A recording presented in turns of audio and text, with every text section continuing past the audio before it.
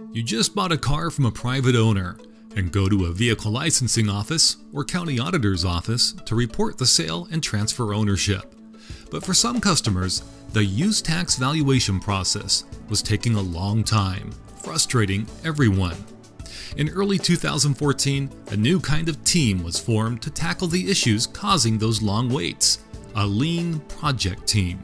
That's true. We brought in stakeholders across the state. There were subagents and county auditors. The team included representatives from two state agencies, the Department of Revenue and the Department of Licensing.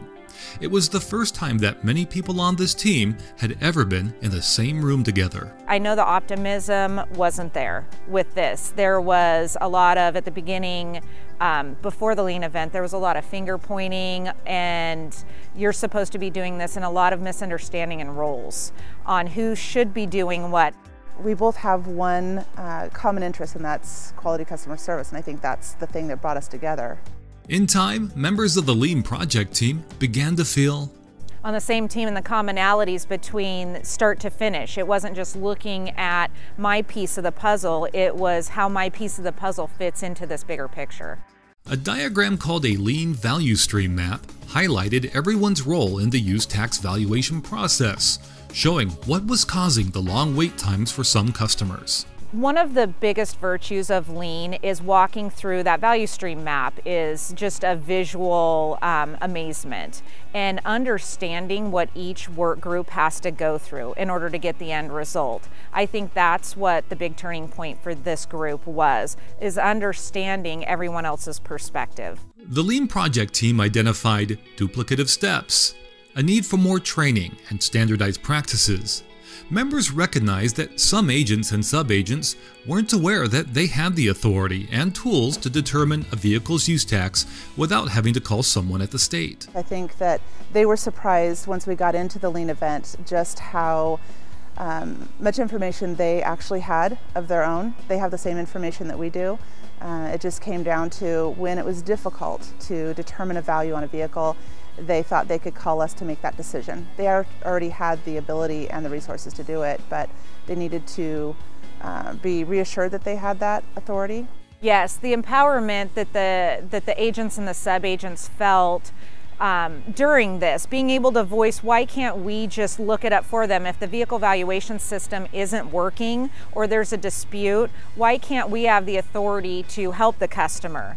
And empowering them with that of an agent of the Department of Licensing and Department of Revenue at that point, letting them have that authority to be able to help the customer was huge. The lien project team paved the way for new training tools too.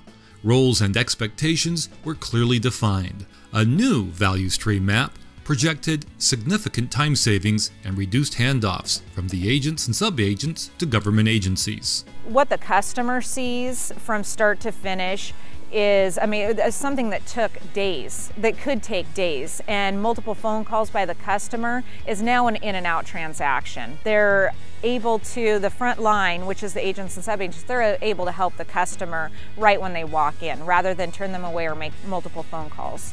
The team didn't stop there.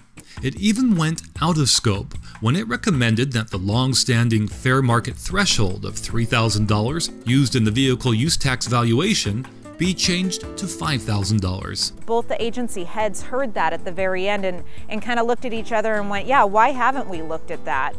Our research division looked into it and determined that it was legitimate to change it to $5,000 to a $5,000 threshold. So now anything under $5,000 will be something that they can make their decision on the spot when a taxpayer comes into the office. They know all the processes to follow, and they don't have to call us if there's a dispute on the value. In just 90 days, the lien project team managed to identify and eliminate issues that had been causing difficulties for years. The finger pointing's gone. Shorter customer wait times are here. I think it worked. I am really happy with it.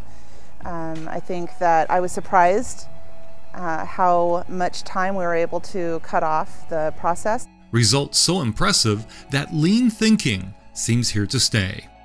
I think it's a brilliant way to get inclusion. It felt great. It felt like a great success, and it was nice to have the support of our directors there. It empowers the front line to not only explain the problem, but help come up with the solutions. And then it's the leader's role to implement that. And that's really a smart way of going about doing our business.